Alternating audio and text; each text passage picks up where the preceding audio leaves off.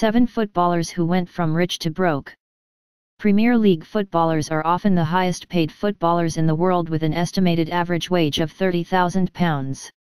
In spite of being associated with a sport that generates huge amount of profits on a day-to-day basis, some footballers who have earned well during their playing career have ended up going broke due to some bad investments, gambling, messy divorces, or other unnecessary spending. While some have done exceptionally well to recover from their debts, others still find themselves in the shackles of the monetary system.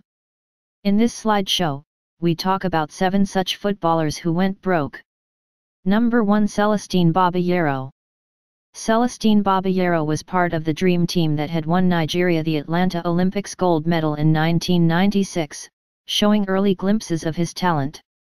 The former Chelsea and Newcastle fullback, in spite of earning £25,000 during the peak of his career, was declared as bankrupt at a court in Croydon in 2010 after being charged by the creditors with an official confirmation coming on 2011. The ex-Nigerian international's financial problems were apparently spotted by his neighbours who had feared that the 32-year-old fullback is having a hard time dealing to finances, which saw him failing to keep his beautiful house in Shepperton, Middlesex, which was valued at £475,000. A neighbour, who lives on the same street as Babayaro, said, "You can tell the money's difficult because the home used to be maintained really nicely, but now it's a bit of a mess.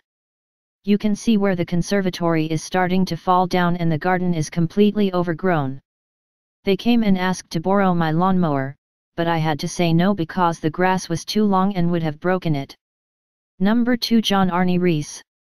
With over 339 appearances for Liverpool, 132 appearances for AS Roma, 98 in the Fulham shirt and 116 for the Norway national team, John Arne Riise is perhaps one of the last players you would imagine declaring themselves as bankrupt, given how settled he was. However, surprisingly he had declared bankruptcy in the year of 2007. The former Liverpool fullback, who was understood to have earned well above £30,000 as a per-week wage, was listed as bankrupt on the government's insolvency terms. Riise had an unpaid debt, amounting to a sum of £100,000. The case was reported to have been linked to an alleged £3 million fraud, back in Norway.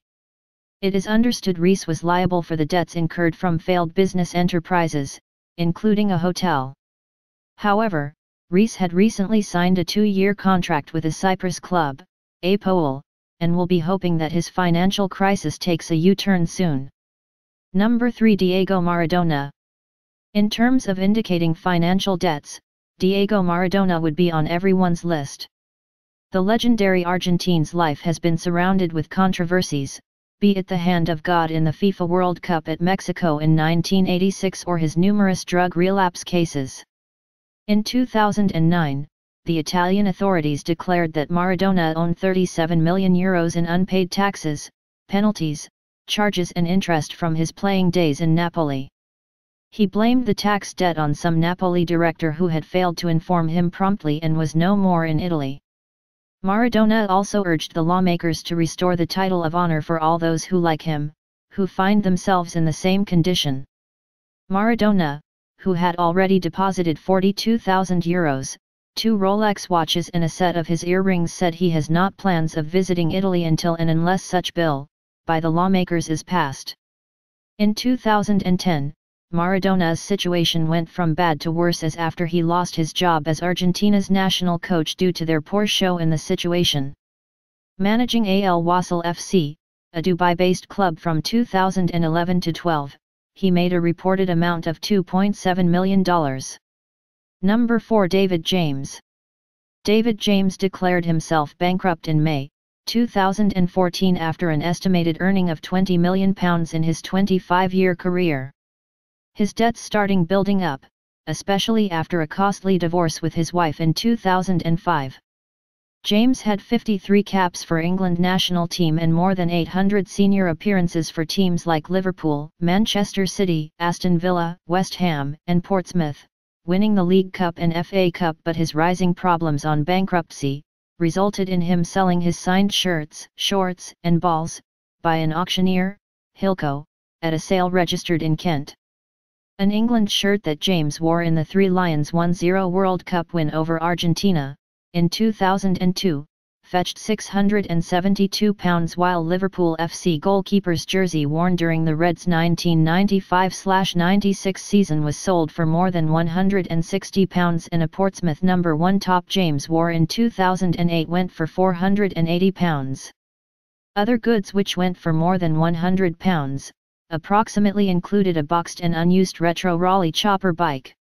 Lately, David James has been serving as a player-manager for the Kerala Blasters in the inaugural season of the Indian Super League and is likely to be soon discharged from bankruptcy in a year. Number 5 Eric Jemba Jemba. Eric Jemba Jemba was another player who called the likes of Ryan Giggs and Paul Scholes as his teammates after being signed by Sir Alex Ferguson at Old Trafford for £3.5 million from Nantes, in 2003. However, Jemba Jemba was never one of those who could manage his money in the best possible way, as his love for an expensive lifestyle with lavish cars and other luxuries were preceded by his desire to plan his finances out.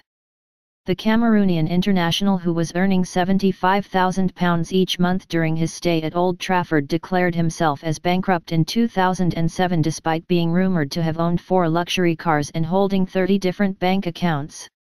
Currently contracted to ISL side Chennaiyin FC, Jemba Jemba will be looking to get back his life on the right track. Number 6 Lee Hendrie. Lee Hendrie was one of the most promising English youngsters in the late 90s. During the peak of his career, Hendrie played for Aston Villa, earning £30,000 as wages.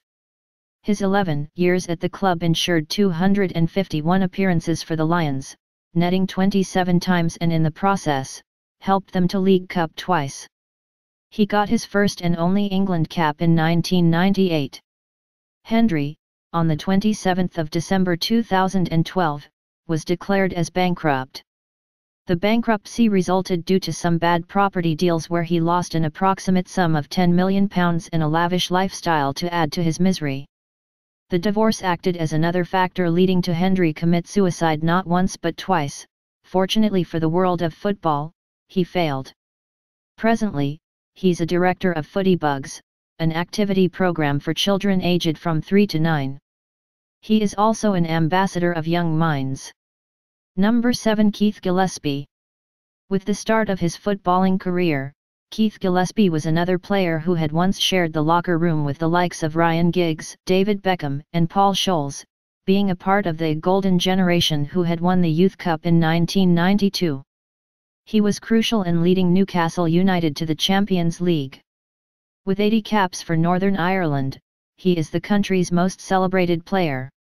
The year 2010 saw Gillespie being declared a bankrupt at the age of 35. According to the calculations given by Keith, he lost a sum of £7,215,875 during his professional career. Such an awful amount of money was lost through gambling over the years, some bad investments on property, and involving himself in a film scheme. With the passage of time, the former Manchester United player appears to have seen the errors he committed, leading to the release of his biography titled, How Not to Be a Football Millionaire. If ever found in need of some financial advice, the biography isn't all worth it.